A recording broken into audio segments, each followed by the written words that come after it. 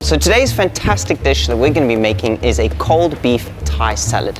The great thing about this dish is it's extremely healthy because of its fresh ingredients. Now the first ingredient we need is some coriander.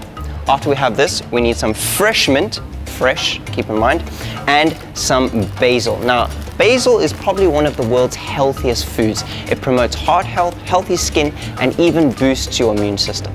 Next, we're going to need some cucumbers. Now, if you're making this dish just for yourself, you only need one. However, if you're going to be making it for 2 people, you will need 2 cucumbers.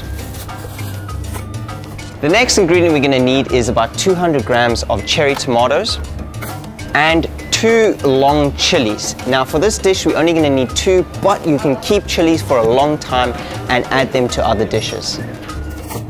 We're going to need some red onions. 2 is plenty. Then some ginger. 2 ginger stalks this size is enough. Ginger is going to help add some kick and zest to the dish. After that, some garlic cloves. After the garlic, we're going to need some limes. Now for this dish, we're not going to add the limes. All we need is the juice. 2 to 3 is enough. This dish is Thai after all, which means we're going to need a lot of sauces. First one is soy sauce. Second one is sesame oil. And lastly, we need some fish sauce. Now the great thing about fish sauce is it's high in protein, calcium, and iron. Now that we have our sauces, we need some palm or cane sugar.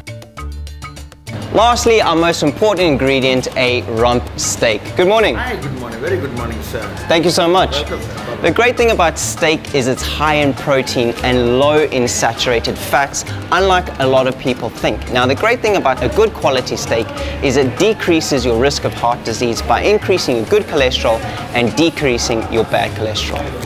Finally, we have all of our ingredients, which means we can head to the kitchen and do some cooking. Now that we've laid out all of our ingredients for our Thai cold beef salad, we can start. Now the first thing you'll need to do is obviously slice up your beef. You want to make it nice and thin. Now this is quite a big piece of meat, but thankfully it's not going to cause too much problem for my Prestige chef knife. As you can see, it goes through really easily. About that much is how thin you want it.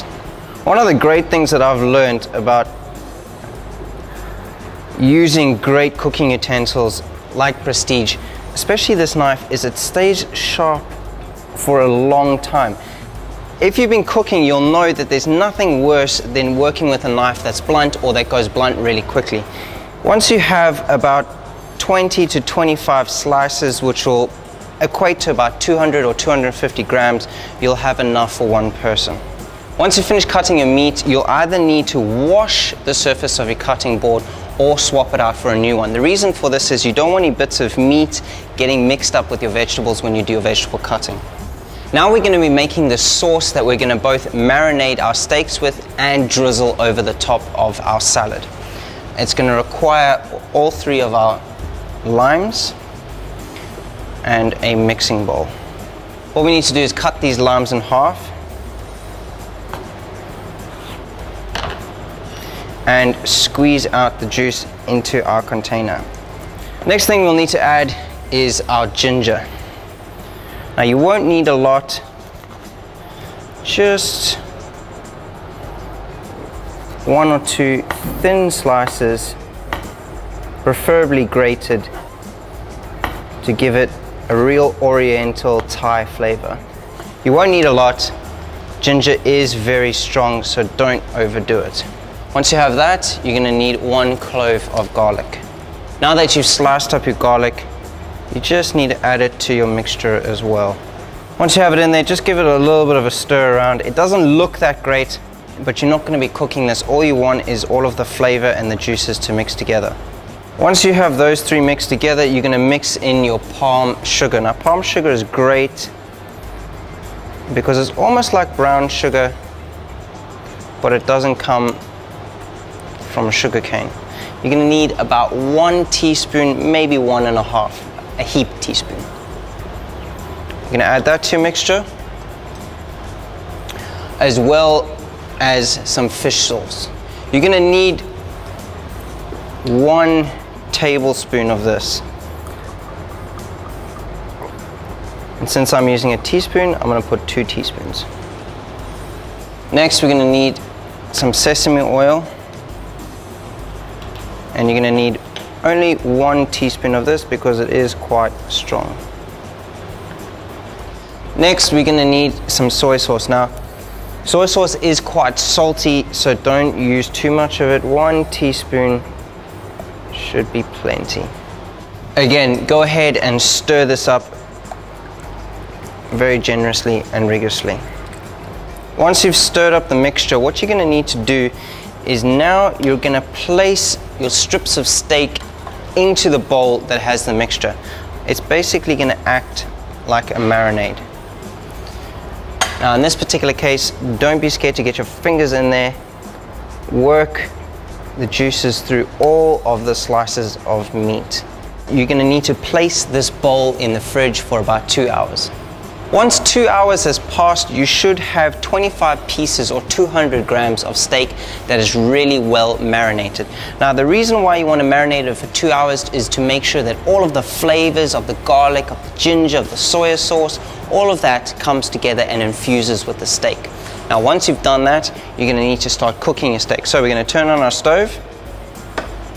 Now because these slices of steak are really thin, they're going to cook quickly, so you must be prepared for it. Once you start putting them on, you have to be on the ball.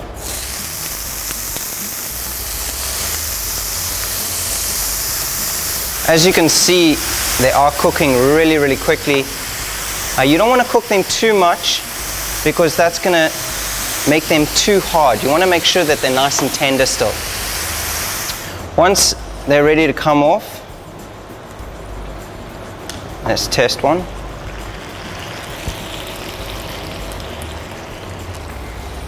Absolutely perfect. Not too long, so that they're just a little bit pink in the middle. While the meat is in the fridge cooling down, we need to prepare our vegetables. The first one is the cucumber. Now the great thing about this salad is you don't have to be perfect. It's very rough. Chop it up. Put this into a mixing bowl. Next, it is our cherry tomatoes. All you need to do is just slice these in half. Again, the good thing about having a sharp knife like Prestige is it just goes really easily through your vegetables.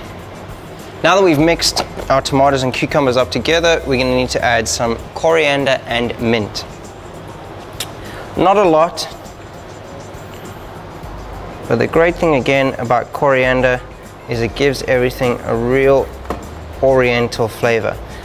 So now that the coriander is added, we need to add a little bit of mint. Guys, don't go overboard with the mint because mint is quite strong. You want to pick the leaves off the stalk and add them to your mixture. Choose the leaves that are brightest because they mean they are the freshest. Now we're going to add our chilies, I should say. Now unless you like a kick, I highly suggest you de-seed them. If you leave the seeds in there, it's going to burn. Now that you've de-seeded your chilies, you're going to need to slice them up like so. Again, be very rough. Nice big chunks, not going to hurt anyone. Once we've done that, we're going to slice up an onion.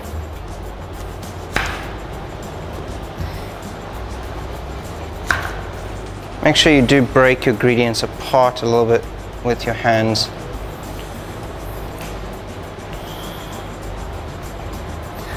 And finally, the last touch, a cup or so of roasted peanuts. One thing I did forget to mention is add a little bit of basil to the mixture of your salad. Just grab a few leaves off the plant. You don't want to grab too many, otherwise you're going to kill the plant And you don't want to do that. You want to be able to keep your plant around so that the next time you're cooking, you'll have some fresh basil leaves. Now that everything is added into your bowl, get in with your hands and just mix it all together. And with your hands, put some of your mixture onto the plate like so. Once you have some of that on there, take the slices of your beef and just place them roughly on top. Like so. And you'll be ready to serve.